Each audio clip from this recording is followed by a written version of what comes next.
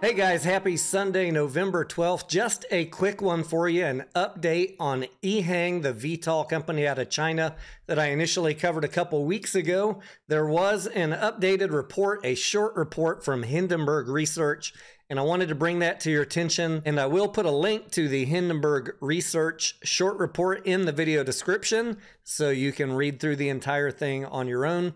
And always do your own due diligence. There are a couple of key highlights from this report that I'm just going to talk to you about in this video. One thing that they point out here in the beginning is that EHang is running at about 50x tangible book value versus competitors here in the US like Joby Aviation running at 4x or Archer Aviation running at 5x. They call out the R&D budget that EHang has invested so far into their project only being $97 million versus Joby Aviation at $761 million and Archer Aviation at $381 million. But the two really smoking gun items in this very long report that I want to highlight to you is that they are claiming that EHang's customer order book of 1,300 plus pre-orders they believe to be false. And of those customers that have pre-orders, the largest one, United Therapeutics, having a pre-order of over 1,000 units, Hindenburg Research is claiming that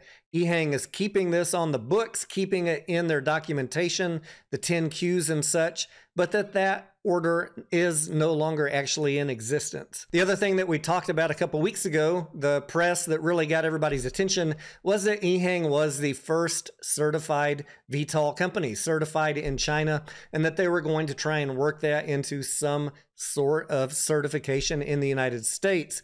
However, Hindenburg Research dug into the certification in China and is telling us that what they found out is that it's maybe not quite as glamorous as EHang initially led us to believe.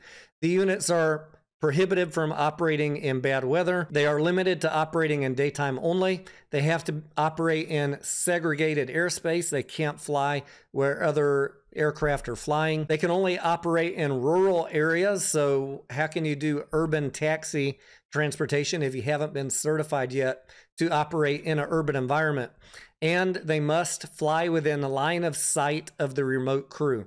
So this kind of takes down a peg what our expectations were a couple weeks ago. I do want to note that EHang has filed a formal response to this Hindenburg Research short report, and I will put a link to this news release in the video description. Also, EHang says that they firmly deny the allegations in the short seller report that the company misled investors about its pipeline of orders and sales, and that they will take appropriate actions to protect the company's and shareholders' interests. We do know that Hindenburg Research is short on EHang. However, I do recommend that you guys don't just take these reports and discard them as fake news. Read through it, do your own research, do your own due diligence. Let me know what you think down below. I am Tony Denaro, and I will see ya on the next video.